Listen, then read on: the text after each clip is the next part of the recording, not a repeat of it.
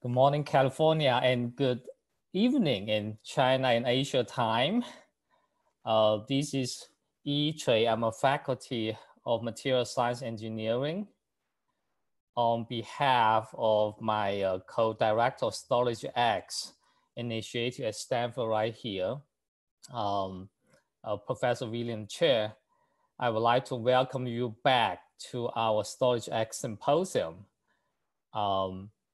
So this is a very exciting event we launched about half a year ago, try to bring together all the battery researchers to discuss exciting topics.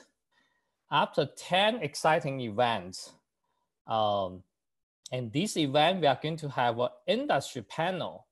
The previous 10 exciting events, we were having academia to talk about cutting edge research topic. In this industry panel, we will have exciting discussion about a very promising materials on silicon. But before I do that, I would like to acknowledge our industry sponsors for StorageX, our industry members over the past year giving us a lot of support. Both Will and I and the whole team in StorageX right here really like to thank the support from BASF, Huawei, ExxonMobil, Murata, PGE, Samsung, Shell, Toyota, and Trafigura. Today, I also like to announce Applied Materials joining StorageX to continue to support our effort in the symposium and also broadly in the research areas. So with this initial introduction, now let me move on to the panel. And Will and I prepare a very exciting panel to the audience around the world. And they are the leaders in the areas of silicon, anode, and prelithiation. We have 3 speakers for this panel. Dr. Kang Sun, who is the CEO of Amprius, certainly taking the effort for the past decade to commercialize silicon anode. The second speaker we are having is Jim Cushing from Applied Materials. He's leading the effort in Applied to deposit lithium metal for multiple purposes, including prelithiation, including as a thin lithium foil for lithium metal batteries. The third speaker is Sujeet Kumar, who has been leading a Zen lab to develop silicon graphite anode with a lot of promise right there as well. So with these 3 speakers, each one of them will give us a 20 minutes presentation. After their presentations, we'll have a 45 minutes panel discussion. I will welcome the audience to provide your questions through the Q&A session. And both Will and I would like to moderate the Q&A session, the panel session, to really discuss, have a deep dive on the silicon. With that, I would like to have Dr. Kang Sun from Amprius to kick off today's panel presentation. Kang, please. Okay, thanks, Yi. Today, my discussion here serves 2 purposes. The first is to introduce you some silicon anode development and commercial products made at Amprius. The second purpose is to share some of our thoughts how to effectively use a silicon anode in commercial products. So the reason we are here is very obvious. Silicon displayed very high energy density compared to the conventional graphite anode we are currently using. However, silicon has its own characteristics. Some of those properties are quite challenging, make silicon difficult as an anode material for lithium-ion battery. Back to early 1990s, engineers, scientists, especially in Japan, had to start exploring the possibility to use silicon as anode material for lithium-ion battery. But many of those attempts were not very successful. About 12 years ago, Professor Yi Cui at Stanford University proposed a concept I think even today is the most ideal silicon anode structure, that is the silicon nanowire structure. So Amperes was formed based on this concept from Professor Yi Cui's lab. Today, Amperes has two high energy density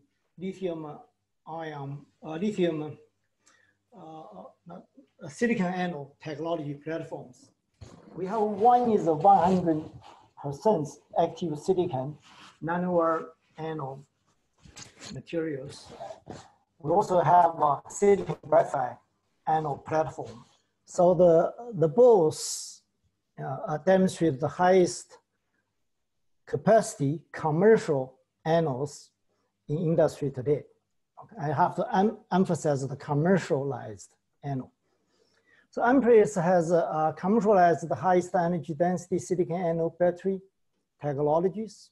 Now we have a battery technology from 320 watt per kilo for EV application to 400 watt per kilo for aerospace applications.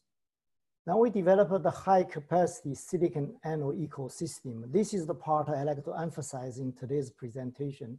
Okay, that including many parts in the material, including silicon anode itself, matching cathode, electrolytes, prelithiation protocol, binders, formulations, manufacturing process. For silicon nanowire, we have to make our own equipment. Yeah, then the formation protocols, cell designs, all those are very important part of the silicon anode system. Now, this ecosystem maximizes the silicon anode performance.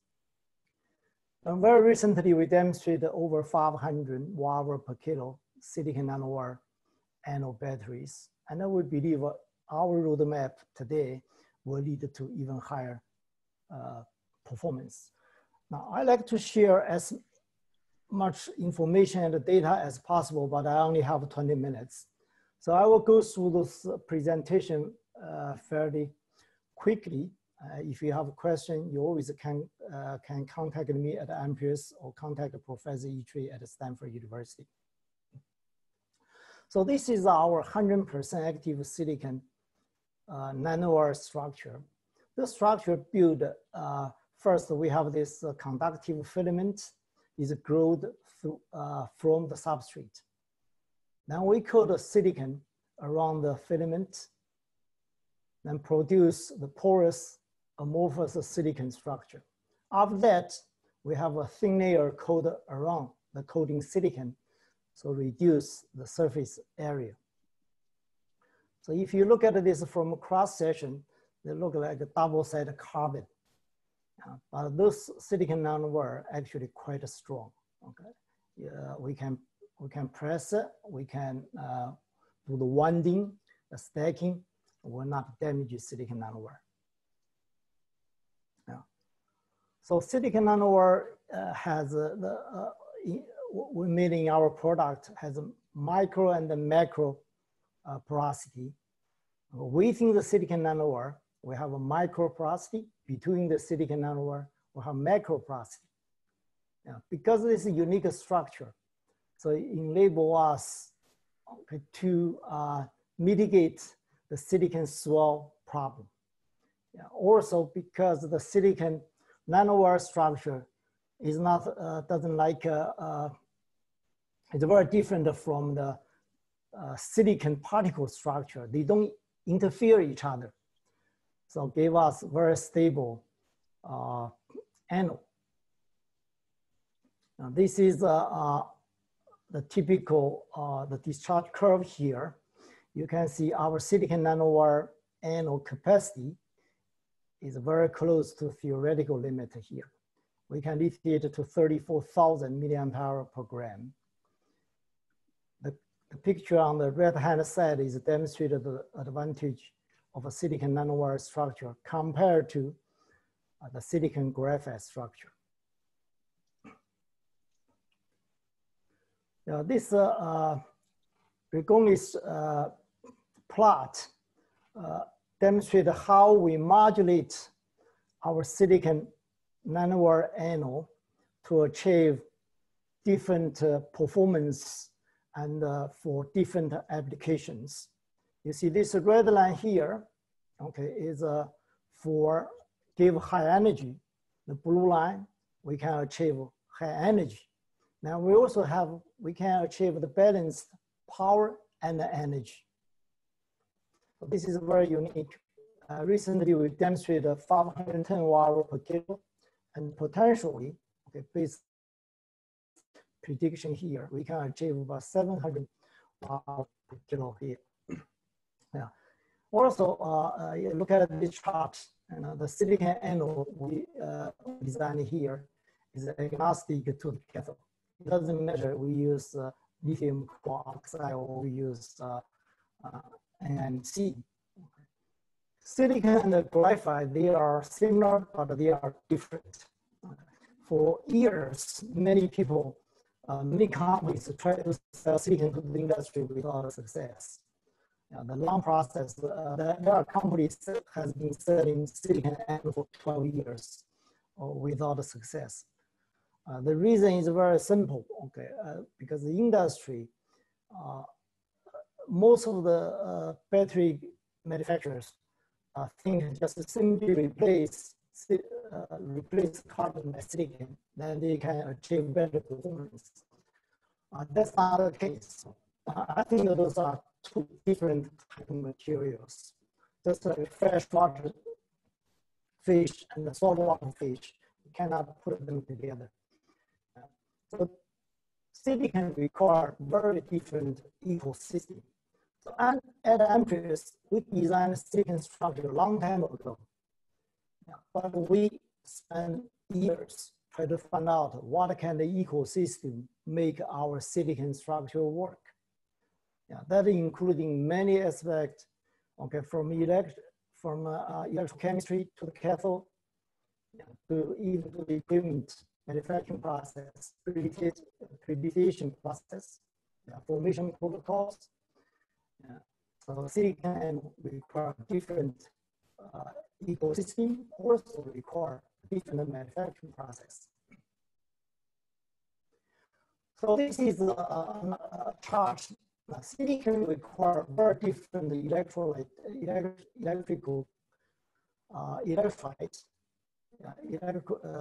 electrochemical environment. So years ago, we couldn't figure out this. So even we have a better silicon structure, the best silicon structure, ideal silicon structure, we couldn't make it work.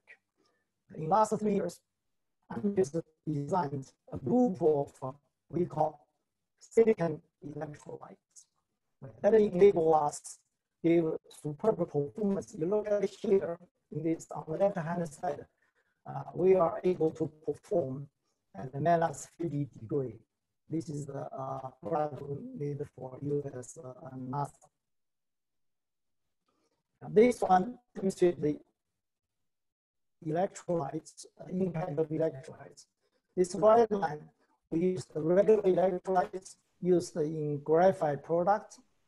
Then blue line is we designed for silicon. So we, at Amprius, we call silicon anode electrolytes. That enable improve the cycle performance and the low swelling rate. So silicon structure is extremely important. This is a silicon nanowire anode. We just made a very minor change of our silicon nanowire structure without the. Let me interrupt a little bit. Looks like your connection is not stable. I would like to propose the second speaker, Jim, step in to present first. Okay. All right. Well, sorry about some of the troubles there, but first of all, Professor Choi, thank you very much for inviting us to be here today. It's really an honor to have a chance to present here at the Stanford StorageX industrial panel. Let me just begin by speaking a little bit about Applied Materials. Applied Materials is actually a material engineering company. We're most known for designing and building high volume manufacturing equipment for the semiconductor and display industries. And I think when you look at some of these numbers on this page here, the one that we're most proud of internally, at least, is our commitment to R&D spending. We spent over $2 billion last year. In fact, if you look over the last decade, we've historically always put in more than 10% of revenue directly back into R&D, so we can continue to develop new, really innovative solutions and bring those to the market. But Applied is more than just a semiconductor and display equipment company. We actually have a division in Germany which develops roll-to-roll, vacuum-based roll-to-roll equipment. And in fact, we are the world's leading supplier of this type of technology. In the background in the picture here, you can see some of these tools. We can handle substrates that are up to 4 meters wide and processing at some incredible speeds up to 30 meters per second. So this really supports, this type of manufacturing supports a large number of different industries and for very, very high volumes.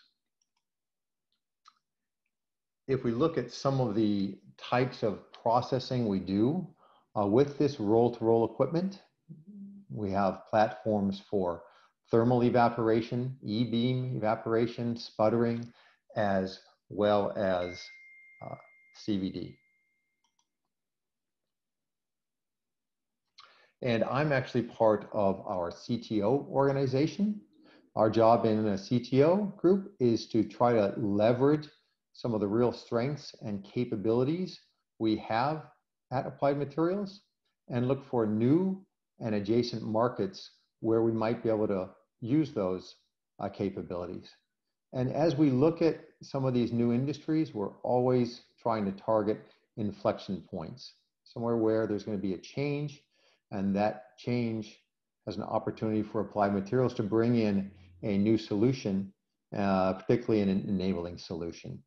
All of these industries here you can see have a lot of excitement going on right now and a number of key inflection points that we're looking at.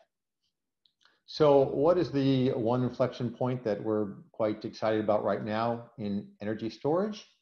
And that's really fast charge. We really believe that fast charge is an absolute game changer. And when we're talking fast charge, we're thinking about 5-minute charge, something equivalent to what you would see today if you went to the gas station. And if we had that capability, it would eliminate range anxiety. I personally drive a 2013 Nissan Leaf. I get about 70 miles of charge each day. If I go to work and then I take my daughter to softball practice, I have to drive home on the freeway no more than about 55 miles an hour to make sure I can get it all the way home. And there are a couple days where I didn't quite make it. So this range anxiety thing I know is real. And I would sure love a fast charge solution. Besides addressing the issue with just anxiety, there's a very big economic benefit to fast charge. If you look at the trend these days with electric vehicles, the battery packs are getting bigger and bigger and bigger.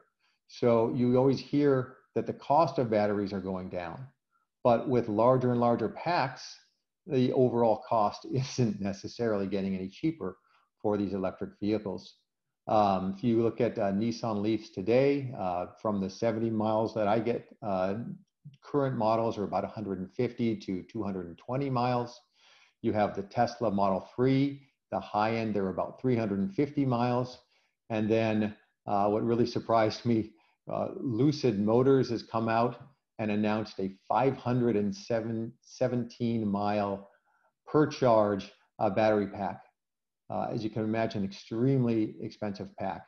As soon as fast charge is available and out there, I think we'll immediately see the opposite trend. People will go to smaller and smaller packs. That will make this EV technology much more competitive with your traditional gas-based internal combustion engine and really accelerate adoption. Now, when you combine fast charge with high energy density batteries, we believe there's another enabling application, and that is for the long haul freight market. I don't know if some of you might have seen a blog recently written by Bill Gates where he said electric vehicles are great, but they're not going to work very well for the long haul freight market because the batteries are just too heavy. You have so many batteries that it would be used that all of the weight would be used moving the batteries around instead of moving the actual freight. So with high energy density batteries, and we're looking at about a 30% reduction in weight, you're talking about thousands of pounds that you free up to actually move the load and make this an economically viable solution. So what technology can enable fast charge? If you look at kind of a standard industry roadmap of improvements in lithium-ion battery technology, you'll typically see something like this. With the current lithium-ion battery technology based on a graphite anode, and then a next generation you'll see the addition of silicon, and that can either be 100% silicon, as Dr. Sun was talking about earlier today with Amprius, or some people are taking silicon and blending it, or silicon or a silicon oxide, and blending it with graphite, anywhere from 15 to 90% silicon in those cases. And then the other technology we hear a lot about is solid state batteries, of course. That's always tends to be in the news these days. But the technology that really lends itself best to fast charge is silicon. And I'll talk a little bit today about some of the challenges of fast charge with graphite, and then I'll talk about why silicon lends itself to be a very good solution for fast charge. So how does silicon help enable fast charge? First of all, let's take a look at graphite. What are some of the fundamental challenges with graphite? And again, Dr. Sun mentioned earlier the low capacity that you get with graphite. Typical usable capacity in the 290 milliamp hour per gram range. The downside there is when you're designing your battery, you have to have a very thick electrode in order to get the capacity that you're looking for. And the lithium ions literally need to travel all the way through that thick electrode. And it just effectively takes time. One of the other side effects, and particularly when you're discharging, would because the lithium ion has to travel through longer distances, that reduces the loading that you would design your battery to. And that's typically in milliamp hours per centimeter squared. We'll talk about where loading comes into effect a little bit later. One of the second challenges with graphite is the slow intercalation rate. The graphite is typically in planes, and so the lithium ions travel in effectively 2 dimensions in order to intercalate. The problem is if you try to charge faster than the natural intercalation rate of graphite, you will start to pile up lithium on the surface. You will start to then plate lithium, and you run the risk of getting dendrites that could short your anode and cathode. The third fundamental challenge with graphite is the voltage itself of graphite is very near the plating potential of lithium. Another reason why it's very dangerous here, and it's relatively easy to plate out and get those dendrites. I have a little animation here to kind of show you what happens here. So in a regular, relatively slow charging rate, your lithium ions will basically go from your cathode to your anode and then come on back. And you'll notice that there are about 6 carbon atoms for every 1 lithium atom. And that's why you end up having such a thick graphite anode in order to handle the capacity, absorb the lithium. If you try to go a little bit faster, you run the risk of that lithium plating out on the surface. You get a dendrite that shorts, things go boom. That's not a good thing. So something that designers of batteries have to be very, very careful about with graphite. Now with silicon or a silicon oxide, first of all, you have a much higher capacity. And we typically look at usable capacity of silicon oxide in the 1200 range, silicon in the 1600 range, although some companies are seeing much higher numbers, closer to theoretical. I think actually Amprius, with their very unique design there with their nanowire, are getting some capacities much closer to theoretical than some of these more practical numbers. But this gives you the benefit of being able to design a much thinner electrode that reduces the diffusion length and diffusion time of lithium. It also gives you an option to design with higher loading without compromising your charge and discharge rates. Second thing is the silicon actually alloys as opposed to intercalates, and it's effectively a 3D kind of alloying reaction, which in and of itself is much, much, much faster. And the third thing is the voltage is a little bit different. You're at about 400 millivolts. And so you can charge up to about 70, 80% very state of charge, much faster without risking that plating effect. So let's take a look at a quick animation here. What happens when I try to fast charge? Now, first thing that's interesting is the lithium will alloy with the silicon initially, and then the slower graphite intercalation will typically happen. And as you can see on the side, you have 4 lithiums for every 1 silicon, and that's why you get such a higher energy density with the addition of lithium. With the addition of silicon. Okay, so that's great, but nothing comes for free. There are, of course, technical challenges that need to be addressed when you're putting silicon into your anode. And one of the first ones people see is a silicon expansion effect or swelling. When silicon reacts with lithium, it can expand up to 300%. And this is something the battery designers need to take into account. Dr. Sun showed you a picture of their silicon nanowire design. And if you look at that carefully, there's some space in between each of those nanowires. And that's a very impressive way to address this effect, this swelling effect. It's a very nice design. Other companies have addressed that other ways. Zen Labs will talk a little bit about what they've done to address that swelling effect a little bit later. Cycle life is always critical, especially with this expansion and swelling effect. You can get degradation of some of the material. And so cycle life is critical. Getting cycle life is critical for that reason. You saw Dr. Kang also talk about the electrolytes, and compatibility with silicon is very crucial. Otherwise, you'll do degradation in cycle life there as well. So this is something that must be addressed in the device design and in the materials used. Calendar life, and you'll see some data, I think both from Dr. Sun as well as from Dr.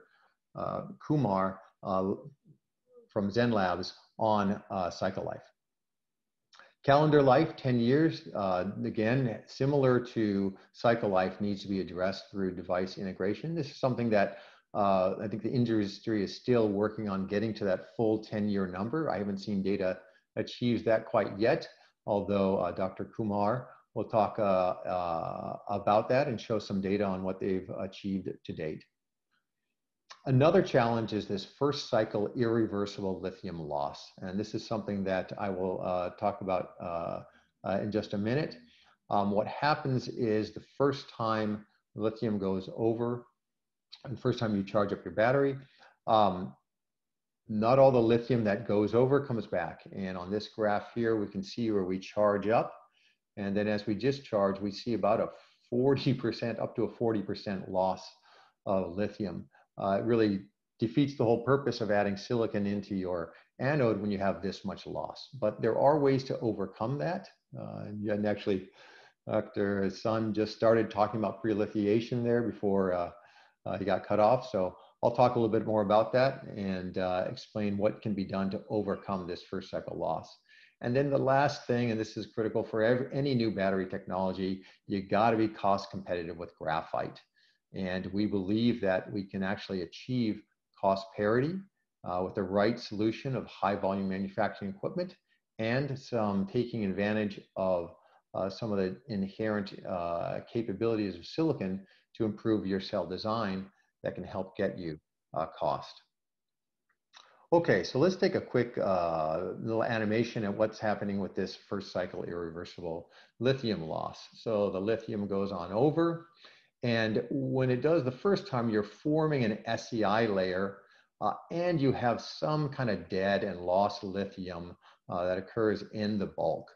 And depending on whether you're using silicon or silicon oxide and the concentrations, the amount of lithium you lose can change, as I mentioned, anywhere from 1 to about 40%. And that's obviously a big challenge. With the prelithiation process, there's a number of different ways you can prelithiate your anode. The method that we're using is just literally adding some excess lithium to these silicon graphite anodes. So we have a lithium source, and we're adding somewhere between 2 to about 10 microns worth of lithium to the anode. And this is what, the last one was a cartoon, but this is actually a picture. You're looking at a top view here on your left and a side view on your right.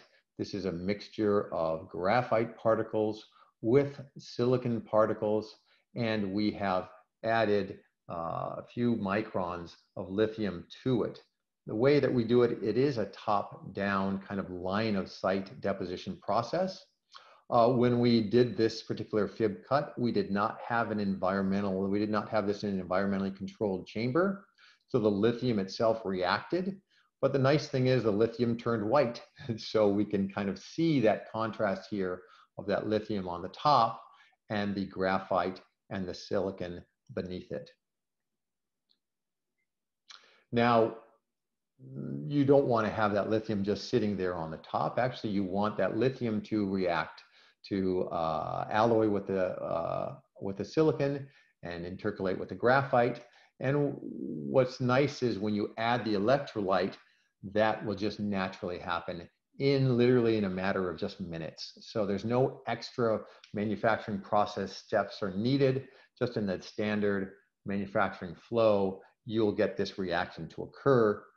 You'll actually form the SEI layer there, or start to form the SEI layer on the anode. And then when you go through your charge and discharge cycles, you can achieve up to 100% of the capacity back without any further loss in capacity. And what we're showing here, this is some coin cell data that we've done at Applied Materials. We made some devices without prelithiation and then some devices with prelithiation. And in this particular case, we had about a 20% loss without prelithiation, but we were able to recover 100% of that with the prelithiation process. We've done a large number of demos with different battery manufacturers around the world, and we're seeing that we can recover generally between 90 to 90% to 100% recovery with this prelithiation process consistently. In some cases, we're actually able to get over 100%, which means we probably put too much lithium down there, but it is possible. We see this as a very effective method to overcome that issue. So when you're doing a process like this and you're trying to deposit a very thin amount of lithium in that 2 to 10 micron range, it can be very challenging. And some of the critical things that you want to see is that you can get a very good uniform film, very smooth, and you want it to be very high quality lithium. What we're showing a picture of here is the deposition of lithium directly on copper. This is not on a silicon graphite anode, just because it's a lot easier to see the lithium in this case and get a visual cue on the quality of that film, the smoothness, the uniformity, etc. Now, when you're processing lithium, lithium is an extremely reactive material. It can be flammable, and at high temperatures, it is actually explosive with water. And so you have to be very, very careful. As I mentioned earlier, we use roll-to-roll equipment that is vacuum-based, and so the lithium material is never exposed to the environment or to the people during processing. The equipment, as I mentioned earlier, we can scale this equipment to greater than meter wide as needed depending on the size of the substrates that are used. And if you run this at high speeds and you get very high efficiency of the lithium, it can be a very cost-effective solution as well. So let me just kind of show you some numbers here really quick. We use the backpack model from Argonne National Labs to model out the cost of a traditional graphite based anode. This is using NMC cathode and a loading of about 3 milliamp hours per centimeter squared. And we're baselining that at 100%. When we replace some of the graphite with a silicon oxide, here for this model, we used 30% silicon oxide, keep the loading the same. You have the benefits of less mass. I talked earlier about that energy density gains you have. So you have about 13% less mass, 22% less volume, but you're paying about a 4 to 5% premium for that, which doesn't sound too bad considering the benefits that you have. But we still hear from our customers, no, we want it to be at the same cost as graphite. And here's where you have to take advantage of the nature of silicon. And I made the comment earlier that you can increase the loading with silicon with the introduction of silicon. And so going from 3 milliamp hours per centimeter squared, you have the ability to go up to, let's say, 4.5 milliamp hours per centimeter squared. And at that loading, you actually use less inactive materials. So you can use less separator material, less copper, less aluminum, less electrolytes. And so because of all the savings that you get there, you can get to cost parity with graphite, but you still have the benefits of fast charge, increased gravimetric energy density, volumetric energy density at that cost parity level. Now, I'm always very skeptical of other people's cost models, and I'm sure you can be skeptical of mine. So one thing that we're doing, we're working with Argonne National Labs. Their current backpack model actually does not have an extension for silicon. We had to do this ourselves, but we're working with them actually through a DOE grant, EERE grant, to go ahead and update their model. And then once they're done updating the model, they'll make that available for everybody.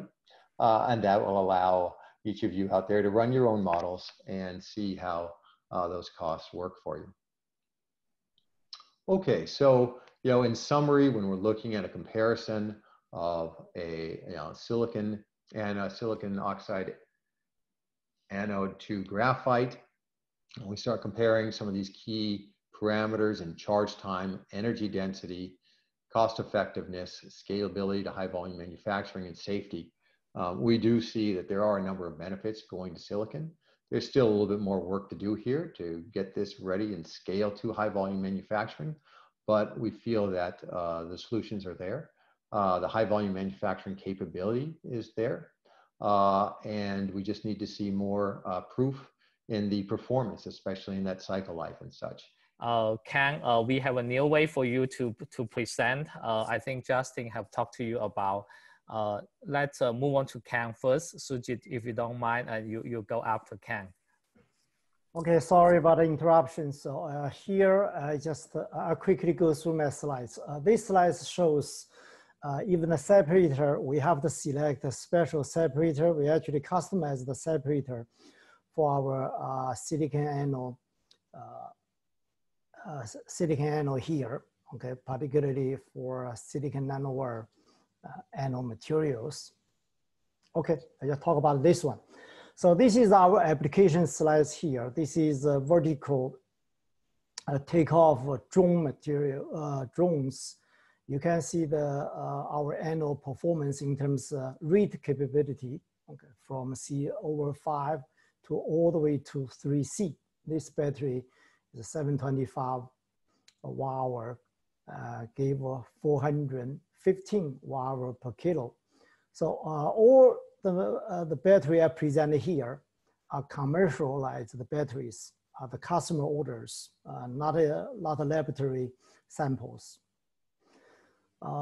We also have a collaboration with USABC in EV battery design and development. This is a 60 ampere hour battery cycled at a C/C rate at 30 degrees. This particular battery has a 450 watt-hour per kilo and a 1200 watt-hour per liter energy density. This, based on the information we have, this is about 50% higher specific energy than the best EV cells today. Okay, this one also can charge to 80% capacity within 15 minutes. So this is our production line. This is the pilot line, this small line for silicon nanowire anode. So for silicon nanowire anode manufacturing process, we don't have a powder mixing. We don't have a slurry preparation. We even don't have a coating, okay? No drying. We don't need a calendering. We have a bare foiling, and on the other side, you have finished the silicon nanowire anode. So the picture in the bottom, you can see this is the entire structure of this machine. This is the first, the only roll-to-roll deposition equipment, which give precision 3D double-sided silicon nanowire growth fabrication capability. Now here we compare some of our own products with the competitive technology, which is lithium metal. Okay, in terms of energy density, this probably the most competitive technology to silicon anode technology.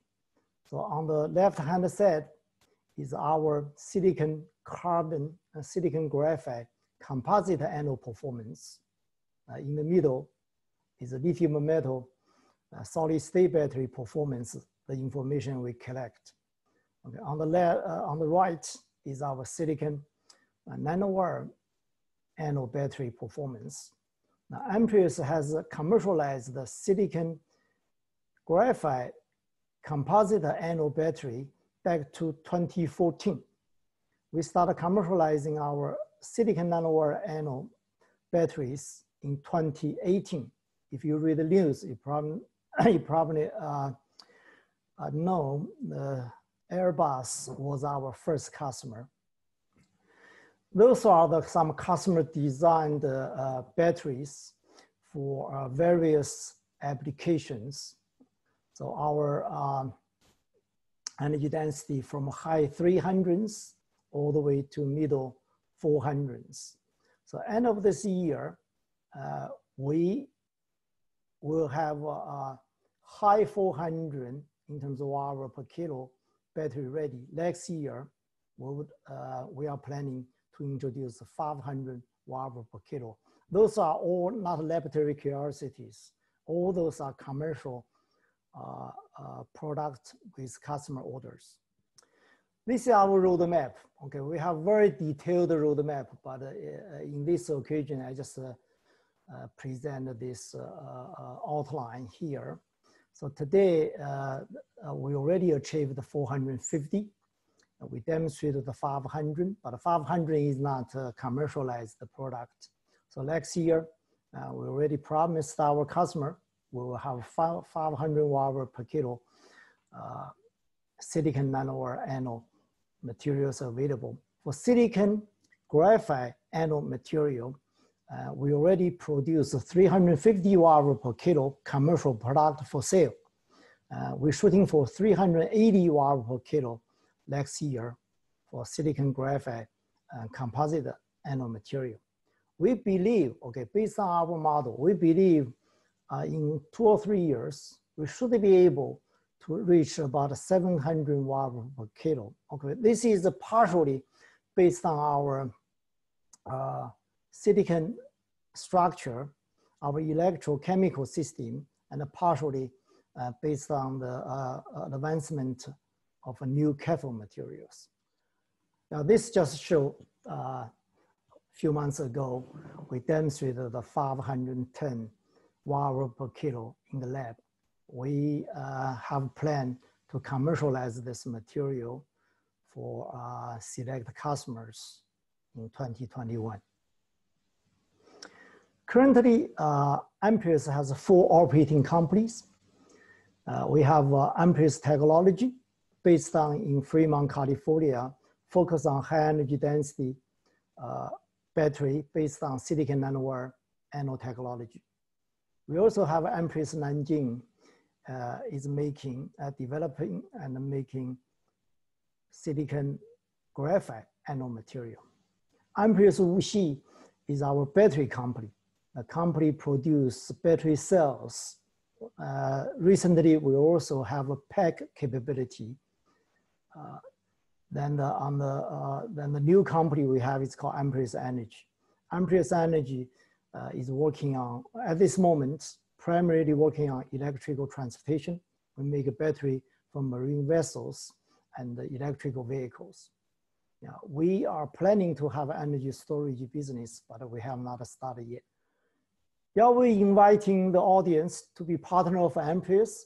We like to make our technology becomes a mainstream technology. Our product becomes a mainstream product. We need a lot of partners. Of course, we need the customers, we need the suppliers, tool manufacturing partners, equipment manufacturing partners.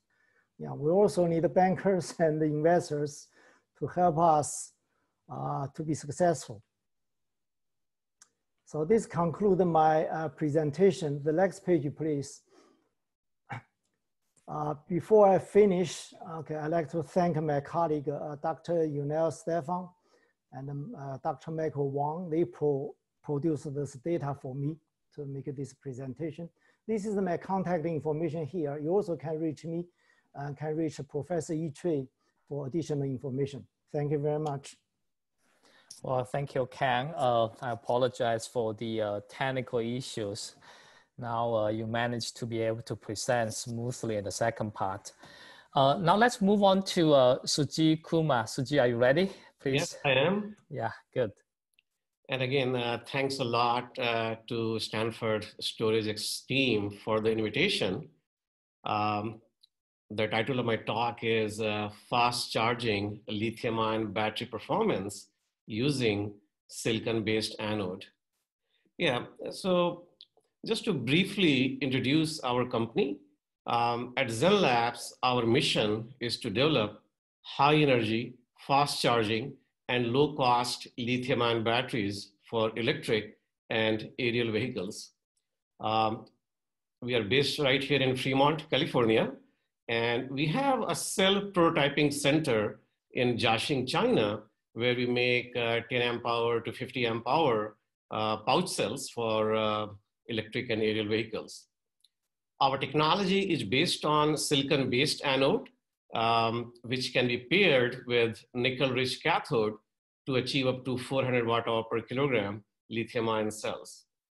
And we're very proud to be working with tier one customers in the US, in Europe, to bring our technology for commercialization. And our business model is simple. We would like to see our technology go everywhere, and we want to license our technology. Manufacturing is very hard, so we focus on technology development, and we are a very IP-centric company with 40 issued patents. This is the battery roadmap for electric vehicles published by Lux Research. Today, conventional lithium-ion battery, they use NMC cathode and graphite-based anode, as previous two speakers talked about. Advanced lithium-ion will start to replace conventional lithium-ion in the year 2025, and they will have a runway for 10 years before solid-state battery and lithium sulfur battery comes to market. Again, if you look at solid state batteries, the consumer electronics, there, specs are not as challenging as automotive, and they really care about high watt hour per liter. Solid state has the highest watt hour per liter, but they do not meet all the other specs. That's why when you go and buy your next smartphone, it will still be powered by a graphite-based anode. More recently, some of the companies have started adding 10% to 20% silicon to graphite to boost the energy. But at least for next 5 years, when you buy your next electric cars, it will be powered by an NMC cathode and a graphite-based anode, maybe 5% to 10% silicon mixed in graphite. So we believe our silicon-based anode will be a critical part of advanced lithium-ion solution. And as Dr. Kang Sun talked about, silicon has two fundamental problems.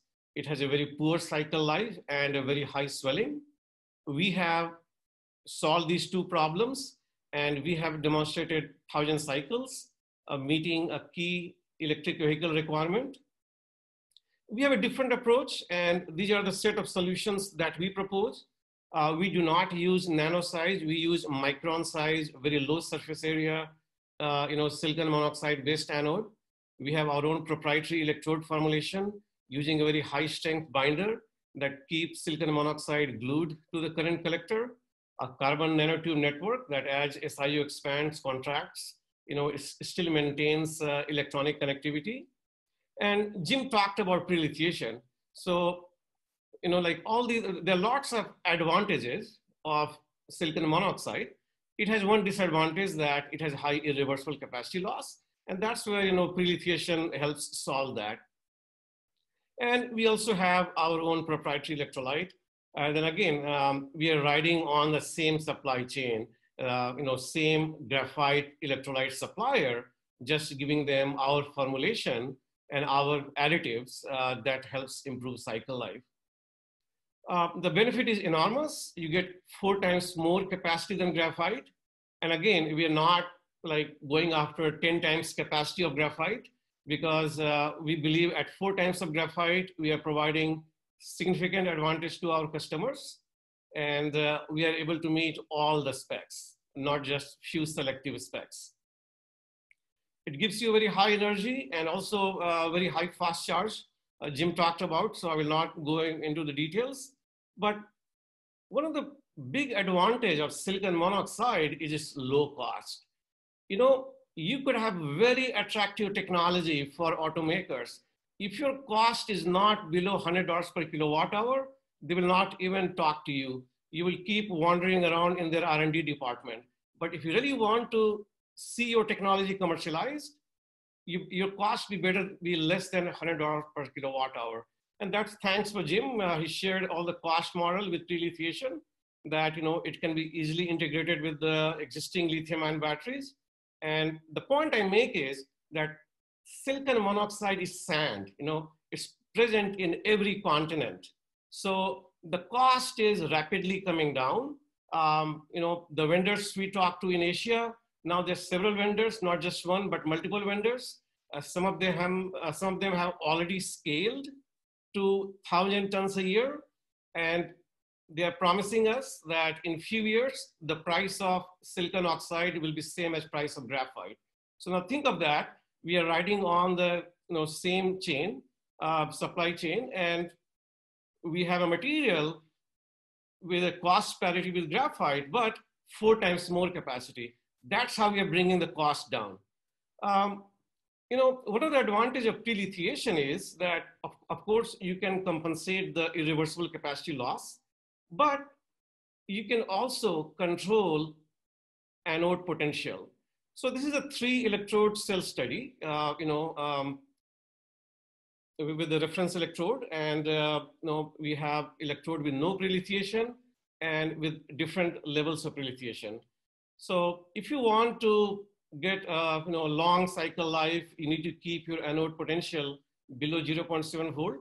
And in our case, we are keeping close to 0.5 volt.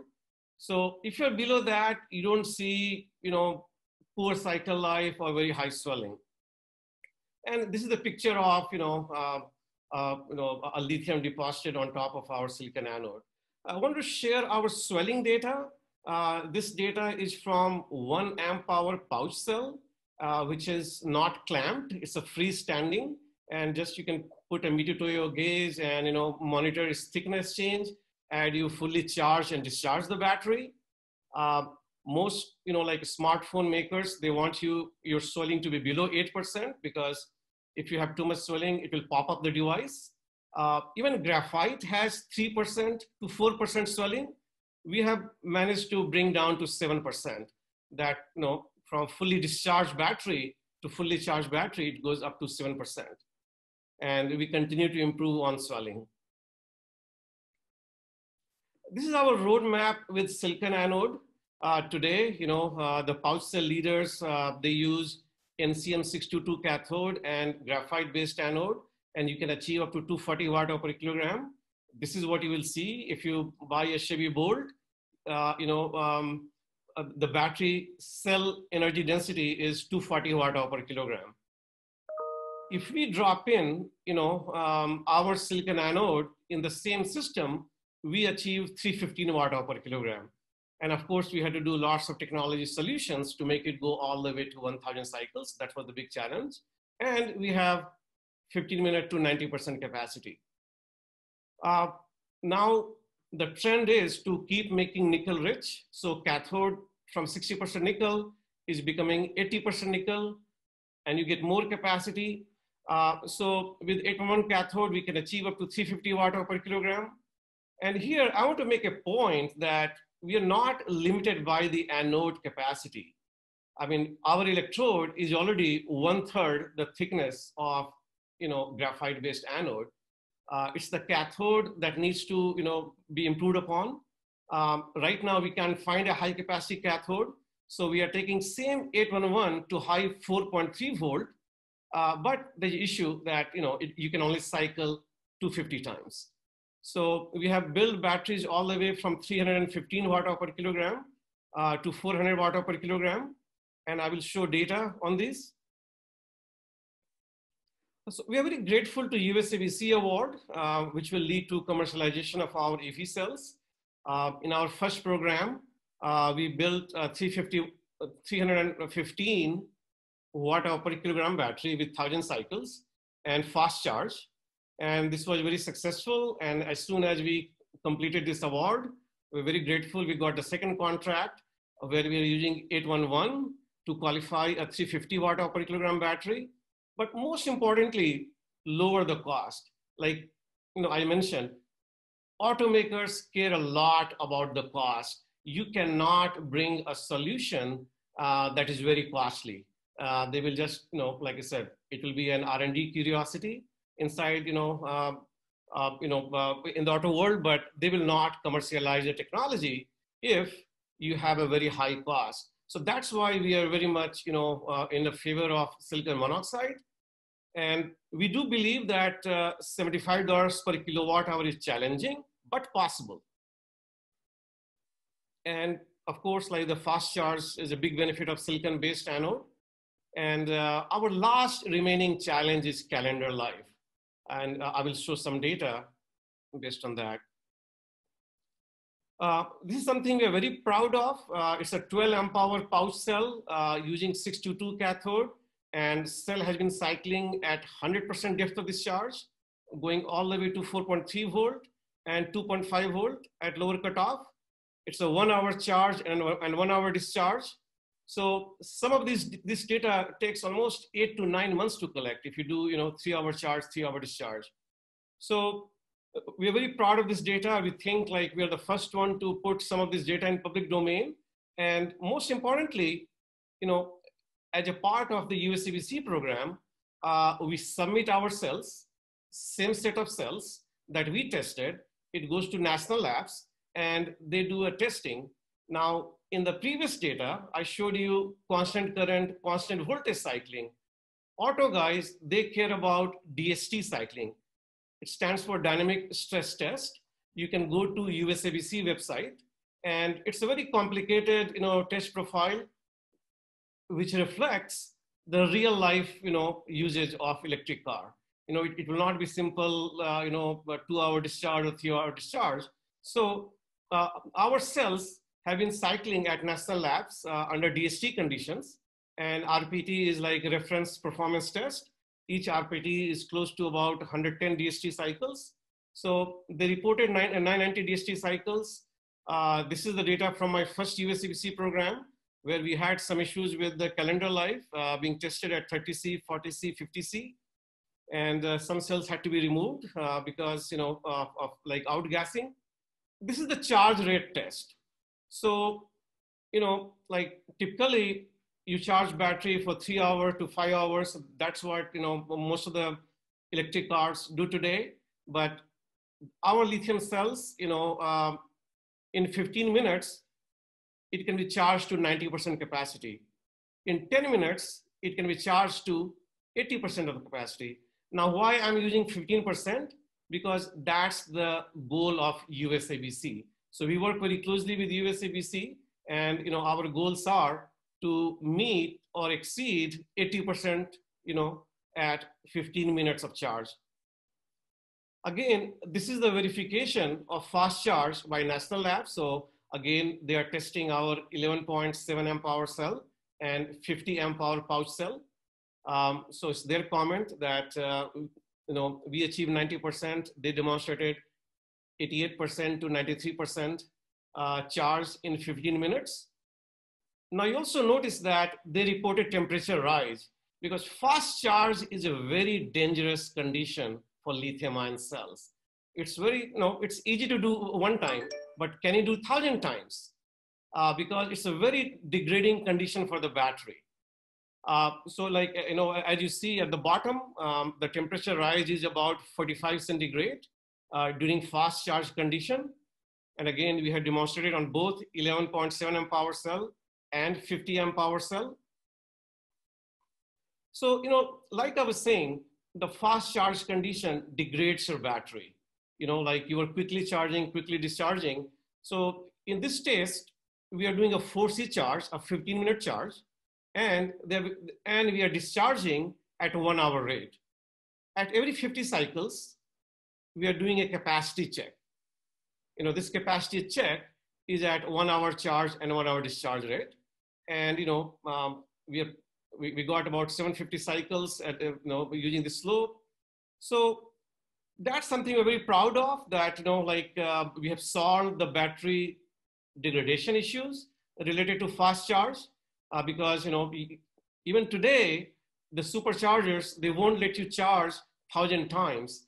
They have the BMS, and, they will, stop, fast charge once you exceed certain threshold number of, fast charge cycles, because it is really bad for the batteries. But we are projecting 1,000 fast charge cycles. That's why our slogan is every charge, fast charge. And again, this is the verification of our fast charging data by national labs. Like I said, we submit our cells as a part of the USABC program. And right now, the automakers, GM, Ford, Chrysler, they're very interested in understanding the consumer profile. So they are studying at 0% fast charge condition, 25% fast charge condition, and 100% fast charge condition. So as you notice, and the comment that, if you have 100% fast charge condition, it's close to 17.7% fade. It's the green line at the bottom, and the yellow line is 0% fast charge. So now, like the fast charge condition is degrading more than the 0%. But also, I want to make a point that cells continue to cycle. So right now, I'm showing 763 DST fast charge cycles into actual real life automotive condition. The test is ongoing. This data is from our last month USABC meeting, where we got this updated cycling. Based on this slope, we think we will have 1,000 fast charge cycles, and that's our goal. Then also you notice that cells are being tested at 30C, 40C, 50C to project a calendar life, because these batteries need to have 10 years of calendar life. And there's a model, like, you test for at least a year, a minimum 1 year at different temperatures. Then you project what's your battery life. So this is our last remaining challenge, to solve the calendar life issues related to silicon-based anode.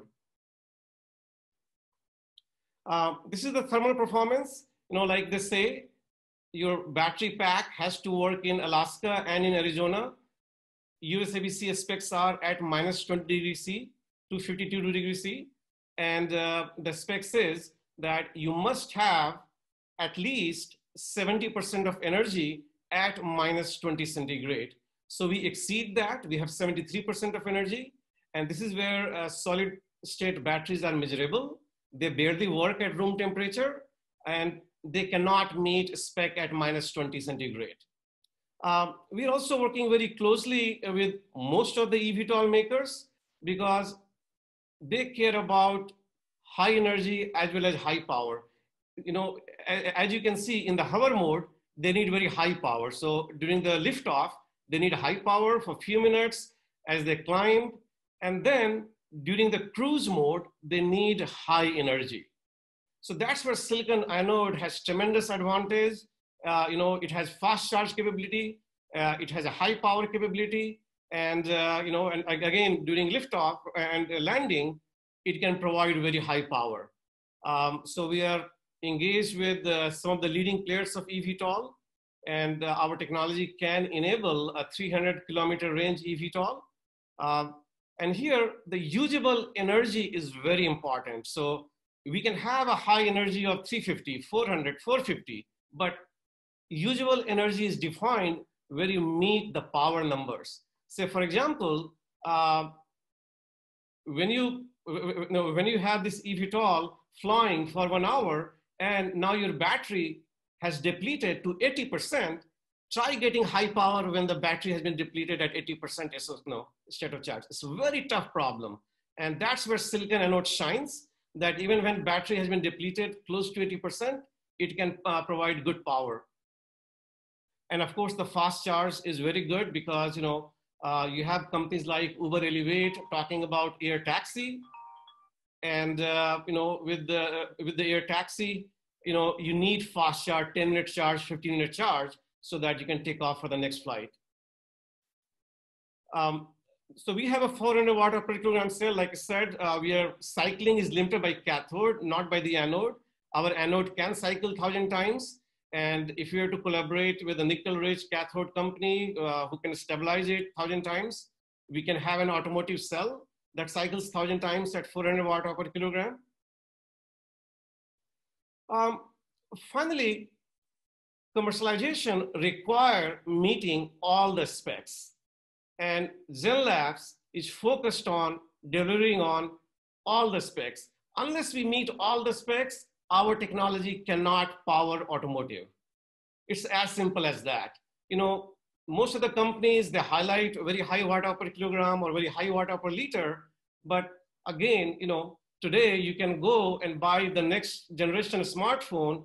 It will have 5G capability, but if you open the lithium battery, it is still powered by graphite anode. Why is that? You know, Sony introduced lithium-ion battery in 1991. 30 years later, still lithium-ion cells use lithium cobalt oxide and graphite, same chemistry introduced by Sony. And these are very innovative trillion-dollar companies. They have all the resources in the world, but they still use lithium cobalt oxide and graphite. It's because of this slide. They want you to meet every spec, not just watt per kilogram and watt per liter. So if you're a solid state battery company, you highlight your watt per liter because that's where you shine. You don't highlight your cost, or you don't highlight your low temperature performance. Same thing, a lithium sulfur battery company, they would highlight 600 watt per kilogram, but they will not talk about high temperature performance. Now, even for transporting your battery, you need to pass UN 38.3 test, which means you need to test your battery at 60 centigrade, at least 10 cycles. Sulfur melting point is 115 centigrade, and you need to test a fully charged battery at 60 C. You know, like even when we talk to a company like Volkswagen, Daimler, not just USABC, even Volkswagen wants to put your battery fully charged at 60 C for 300 days. So that's where it's not every technology qualifies. And unless you can deliver on all the specs, you cannot put your technology on the road. You know, automotive is a very conservative industry, and a battery recall can lead to $1 billion in losses.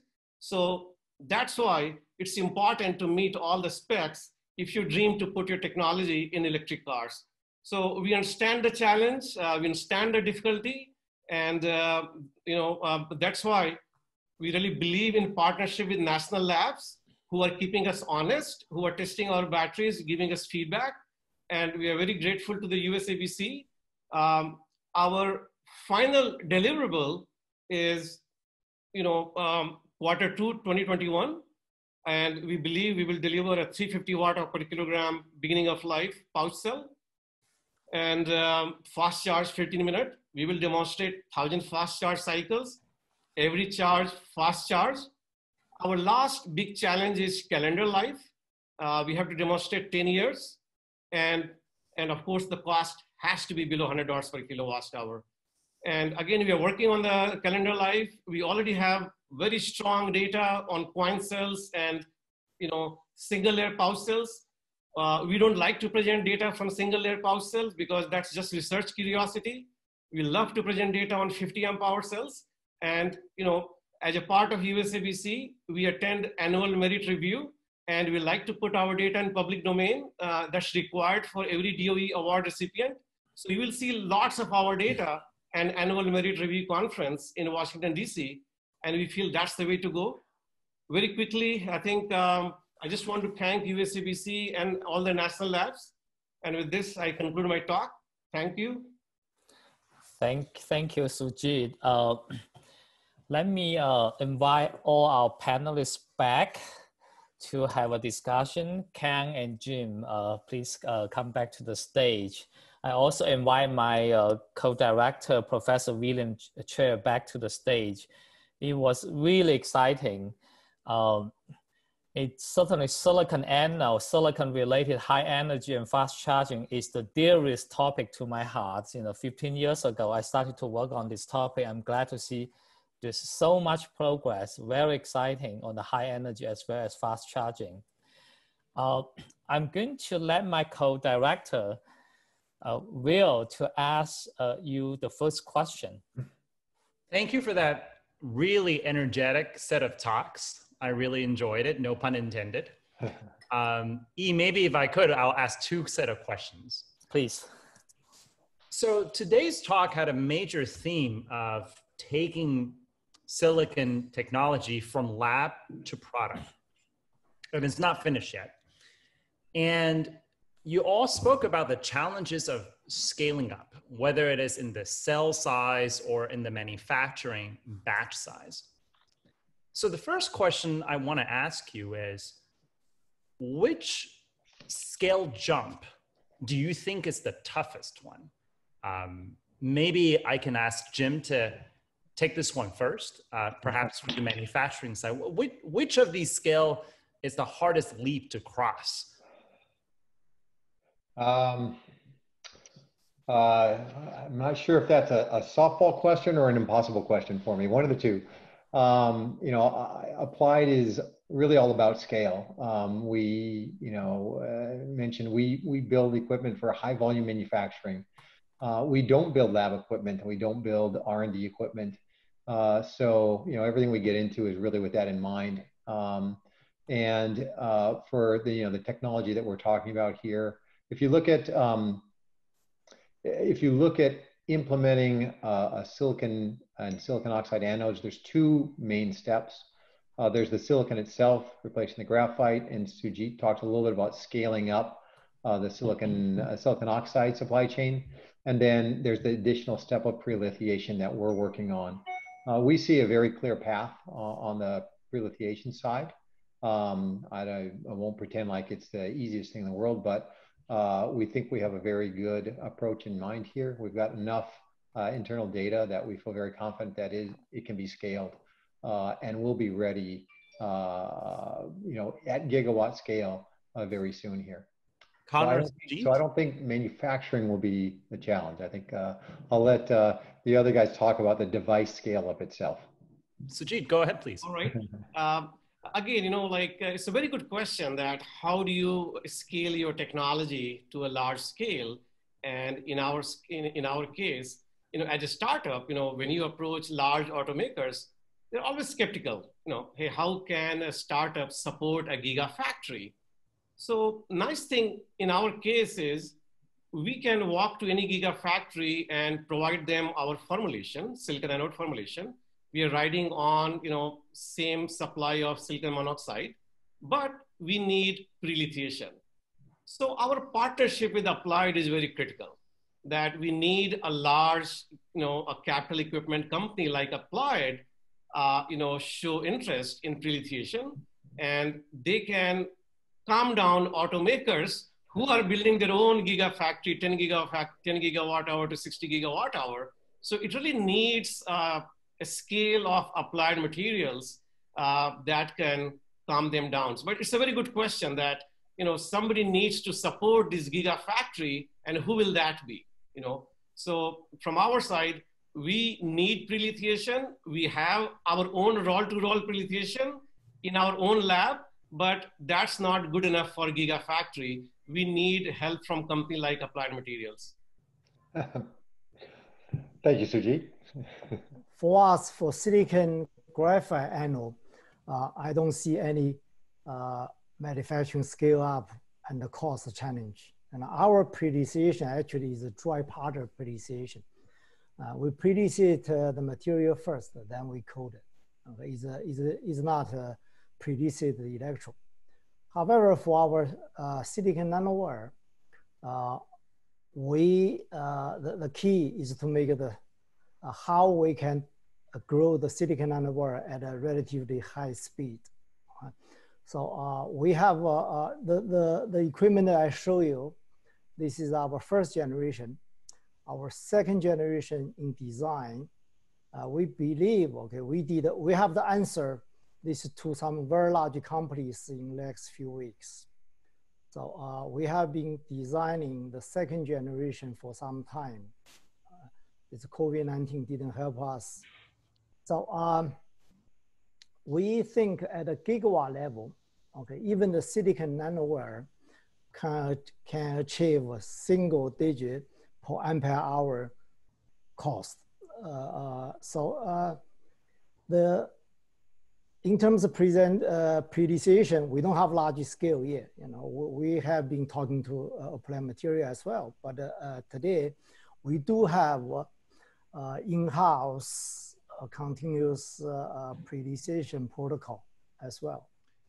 Thank you, Kang. So it sounds like if I synthesize what all of you said is one of the key bottlenecks is going to be high volume manufacturing equipment, which I think is good for you, Jim. Yes. maybe this is a great segue to my second question. So academia has played a tremendous role in the commercialization of battery technologies of many kinds, and certainly for lithium-ion batteries. We have some of our key innovators on the Zoom call right here, such as Stan Wintingham. So the role of academia in spinning off and transferring technology to a commercial setting is absolutely very clear. I was wondering if I can ask you to address the point of the role of academia in understanding the science of scaling up. I think it's often understood that academia spins off the technology, industry takes over to scale it up. But I sense there's a number of key scientific questions that requires an academic focus and lens. So I was wondering if you can talk about what might be some of the academic questions that could be answered that can in turn help the scale of challenges, especially, for example, in high volume manufacturing. Would you like to go first? Go ahead. I'll jump in. As Professor Choi announced at the beginning of this session, Applied Materials just joined the Stanford StorageX initiative. And we did that because we recognize there are a lot of questions we still have about this technology and about how to really optimize this technology and how to take it to the next level. So, you know, we talked a little bit about prelithiation. I threw some nice little animations there where everything just works great in an animation, but fundamentally understanding exactly what's going on with the lithium when it's alloying and it's intercalating, and how to form the optimal SEI layer to get the best performance in cycle life, in calendar life, at different temperature ranges, et cetera. Those are very, very difficult technical questions. And that's part of why we joined the StorageX initiative. And we know there's a lot more work that needs to be done to understand the fundamentals of what's going on here. I think when you take that forward, we talked a little bit about solid state batteries and really understanding what's going on at the interfaces between the electrolyte, especially a solid electrolyte, a lithium metal, all kinds of crazy reactions are going on. There's a ton of work and understanding that still needs to be done.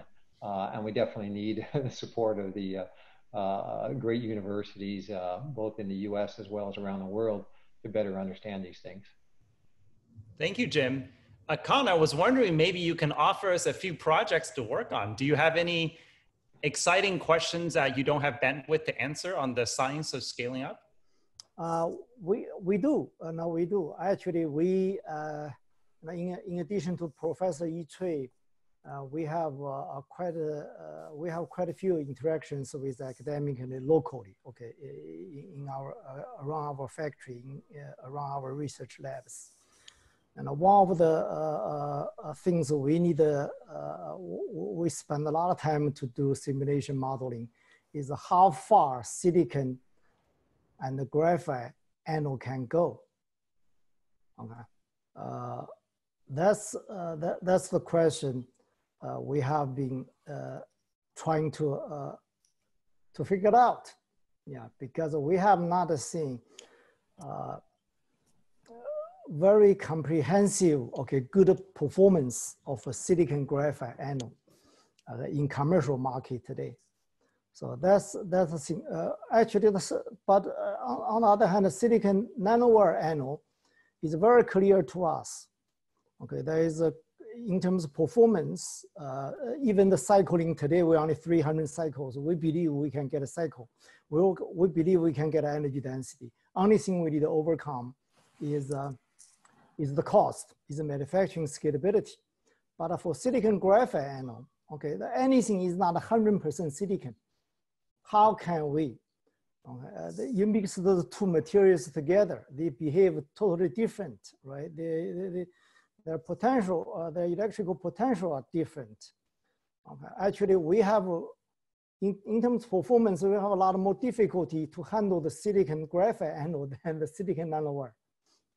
So that's part we spend, we work with 2 universities in Nanjing to ask them to do some experiment, to do some exploration for us. So academic certainly can guide us from a theoretical point of view. Okay, that could save us a lot of energy and time. We may chase the ghost. Okay, we want Professor Yitree and Stanford University and other academic researchers give us some guidance. Okay, so if I had to jump in, so maybe, you know, at a small scale, like we really baby our lithium ion cells, you know, and one of the critical thing is solid electrolyte interface. We don't understand it well, but we are able to create a very strong SEI. So that's something worries me, that when you scale up, when you are making, you know, 1 gigawatt hours of lithium ion batteries every year, when you're doing very high speed prelithiation, are you able to maintain same strong SEI? Now, first of all, we don't understand what the SEI is in silicon-based anode. So how do we maintain at a high speed, at a high volume?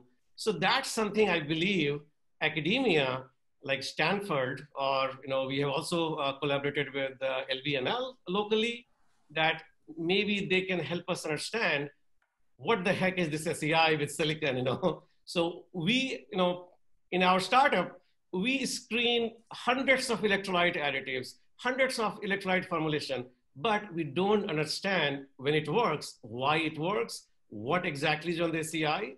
And this bothers me all the time, that hey, what happens when we're doing it at a very, very high speed. So that's something we believe that, you know, universities, national labs can help us. Well, Sujeet, that is music to our ears.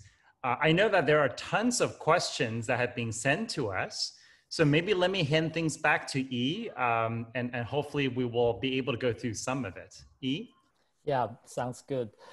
Well, I appreciate you guys bring the questions up, right? Speaking of SEI, solid electrolyte interface, I believe the reason Applied Material joining Stanford StorageX, one of them is we have a really powerful tool right here of cryogenic electron microscopy, which allow us to stabilize SEI in the liquid nitrogen temperature to study that carefully. We'll have a lot more understanding down the road. We have a few papers already out there on the SEI. We'll have a lot more, just to let you know.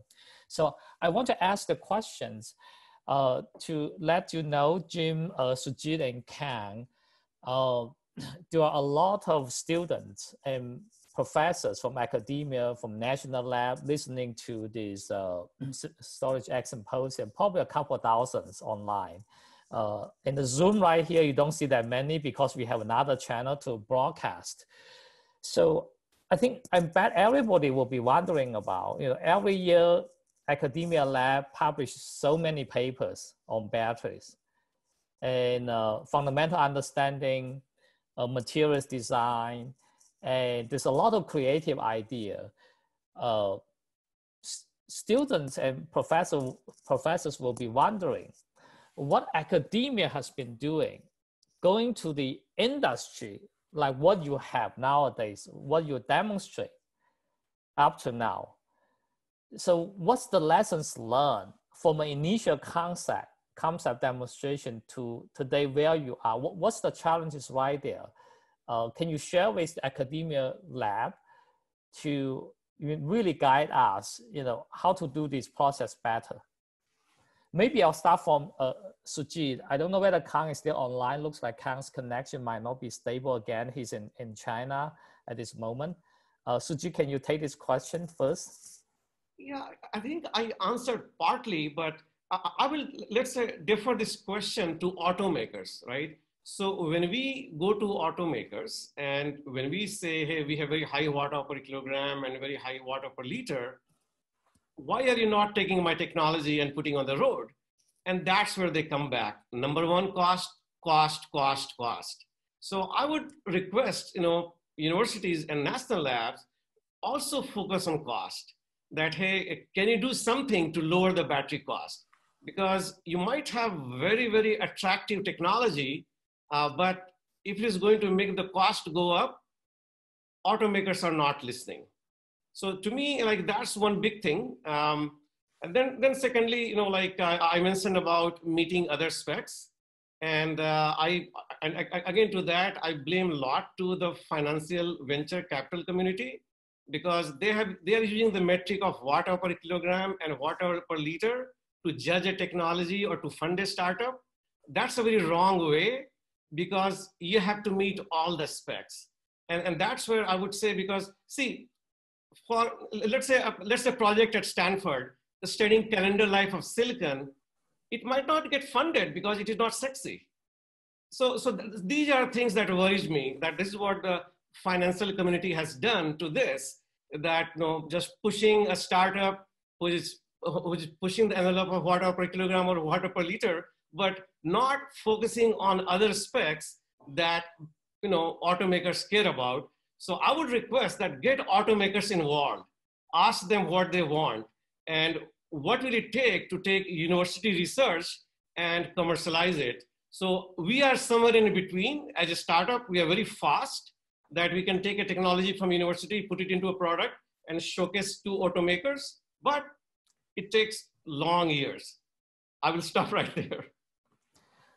Okay, Jim, any thought to share? Yeah, and I would actually just kind of expand on what Sujeet mentioned there.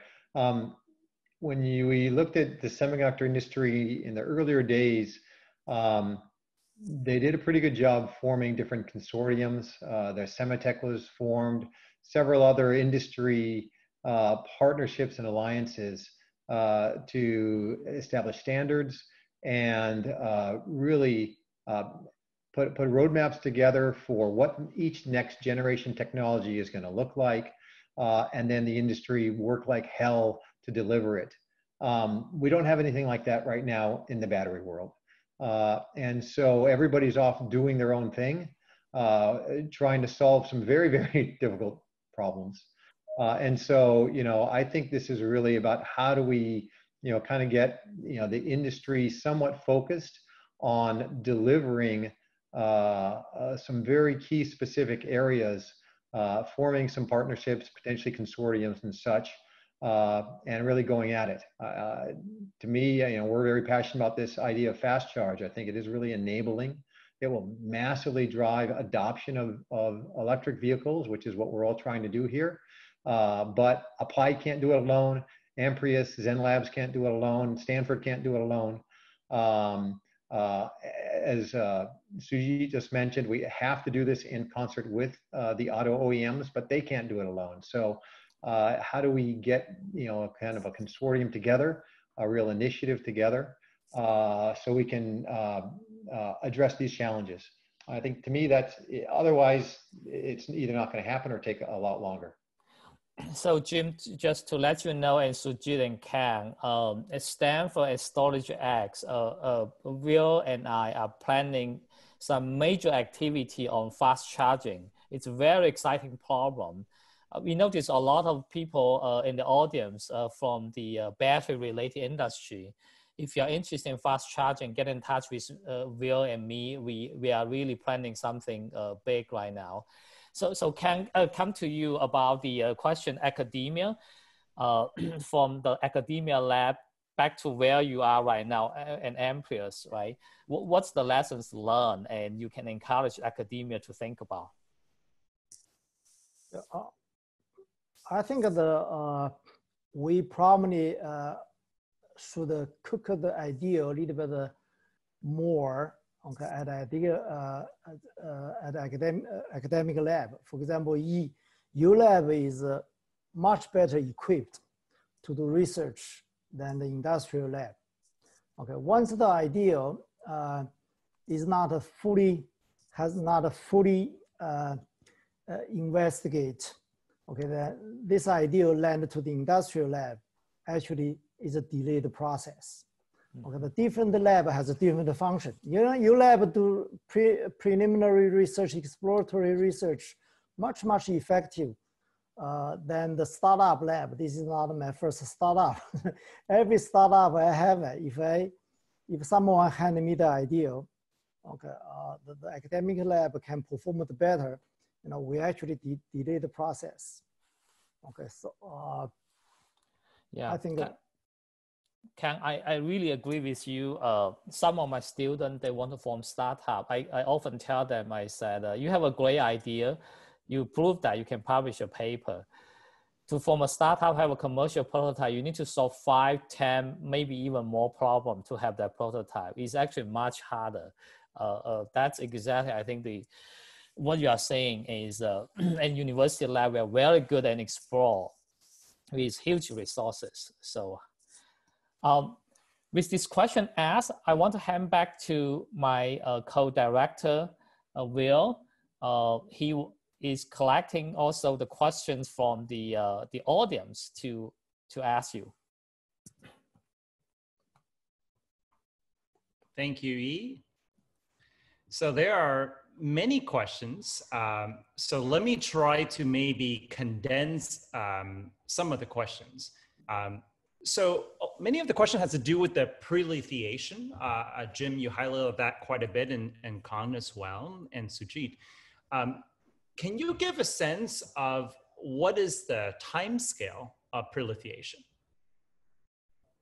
Yeah, is that for me? Sure, go ahead, Jim. Yeah, at least again, there are many different techniques that people are using. Kang mentioned a powder technique. There's a number of others. Our technique again is depositing a thin layer of lithium directly onto the anode. We like that approach because we can control the amount of lithium very, very well, and we get a very high quality of lithium. We start with battery grade, and we're putting down battery grade or potentially something even better. The time scale is when we're running rolls, and we're in meters per minute, depending on how much, but it can be anywhere from anywhere from 5 to 30 or 40 meters per minute to do that process. And then, as I mentioned, with the to kind of activate that lithium, you would just do that as part of the standard battery manufacturing process when you add the electrolyte. So no additional time for that. Great, Jim. Kang, I'm curious, is the prelithiation time the same for different silicon morphologies? For the silicon, we used to have 2 protocols for silicon graphite anode prelithiation. One of them actually invented by one of the East students. Okay, that's liquid phase prelithiation.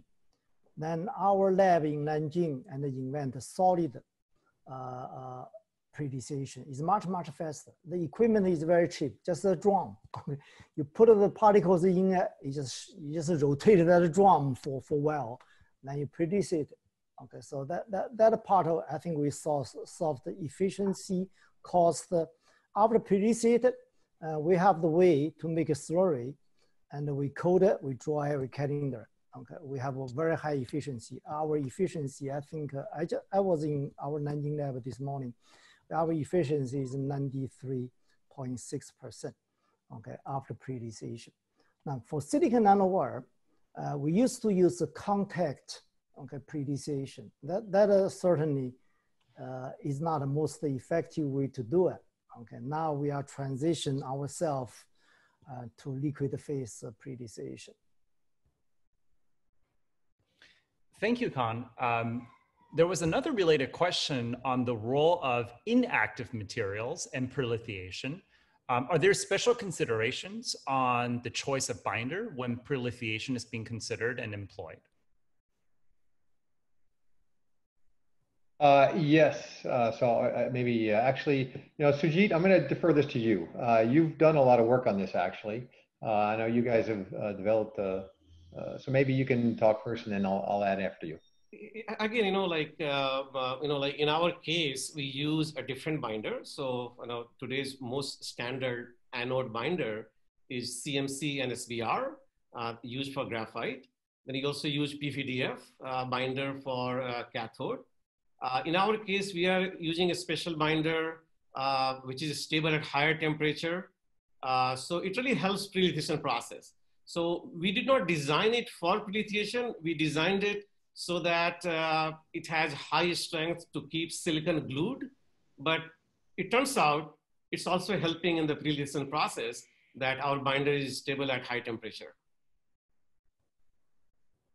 Yeah, so maybe I'll just comment on that. From our standpoint, we can control the temperature of our process in order to keep it below whatever the binder temperature is. So we don't have to necessarily use a special binder. However, if you have a binder that can go to higher temperatures, that allows us to run at higher speeds. You get more throughput, get more output, get a lower cost. So from that standpoint, we like binders that can handle higher temperatures, and that's why the binder that Sujeet has there works very effectively for our process. So let me ask, and maybe start zooming out a bit since we're running out of time. So it was a very interesting question on end-of-life considerations, namely material recycling, repurposing. The listener noted that it wasn't mentioned, I think, in Kang's and Sujeet's comprehensive slides of all the things you have to hit. So maybe I can ask some of you to take a moment and discuss your strategies and how important are you thinking about recycling and end-of-life consideration at this moment, and how does that play into your strategies? Yeah, that is industry based on. Okay, you can see there are many companies they are doing this for living. Okay, in our factory we have many of those scrap electrodes. Actually, people coming to buy it. Okay, people buy our wastewater. We don't have really waste to waste. Okay, all those waste material were purchased by other companies. Today, including Tesla, is considering to have a battery recycling factory business. Kang, you actually raised a very good point. Even just the waste management and the environmental impact during manufacturing is also something that's not discussed enough. Maybe we can expand the question to include that aspect. It was not just the end of life of the battery, but a scrap that's coming off the production line and environmental remediation. For example, is silicon offering some superior benefits in terms of environmental impact? Are these considerations that you're looking into? Not in our factory. The silicon graphite, they pretty much the same. Of course, the graphite is dirtier, okay, because of the color. But we handle them in the same way. Yeah. So if I can add, for us, we're not working at the whole battery level, but for this prelithiation process, I mentioned we use battery grade lithium. And lithium is a very expensive component, so we want to be extremely efficient in that use. But any lithium that doesn't go directly onto the anode, we have to clean up. But the nice thing is, when we clean that up, we're effectively forming a lithium hydroxide, which is a precursor that goes into cathode manufacturing. So we're not there yet. But as we scale this technology up to gigawatt scale, we certainly want to be able to take any of the unused lithium and be able to recycle that into effectively what can be used as a precursor by our customers for cathode manufacturing. Thanks. I'll be very brief. I think this is a silicon anode panel, but I don't want to pass the buck. But you really have to focus on cathode. The 70% cost of a lithium-ion battery is materials, and the costliest component is cathode. That's where you have, all the precious metal, lithium, nickel, cobalt, manganese, and you want to make sure that those metals gets recycled. So I really don't want to pass the buck, but I think that's the biggest problem. I hope you will have a cathode panel, and I hope you'll answer this question: what's your plan to recycle all these metals? You're reading our minds, Sujeet. We're a bit past time, so maybe let me, before I hand things back to Yi, let me put in a big plug for my colleague, Professor Inés Azevedo. So she, as part of our StorageX initiative, is investigating the CO2 footprint of battery manufacturing, really thinking about comparing various manufacturing methods and understanding the CO2 impact. I think this is often not discussed, and this is something that I think we are very interested at the systems level. So thank you very much. Yi? Yeah, well, I would like to thank the three panelists, like Kang, Sujeet, and Jim, for your insight. We could go on for another hour or two. There are many good questions in my mind and other audience mind as well. So I guess we'll need to stop and let Kang go to sleep and some of us to start the day. So let me end this this panel by having the last slide.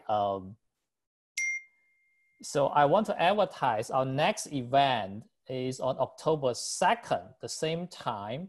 StorageX, X stands for everything connected with energy storage. So next one, we are going to expand our horizon a little bit, having X equals to field. We have two world experts to join us, Professor Sosina Haley from Northwestern University and Tom Jaramillo. He's professor here at Stanford to talk about X equals to field. I look forward to seeing everybody at the next event. Bye now.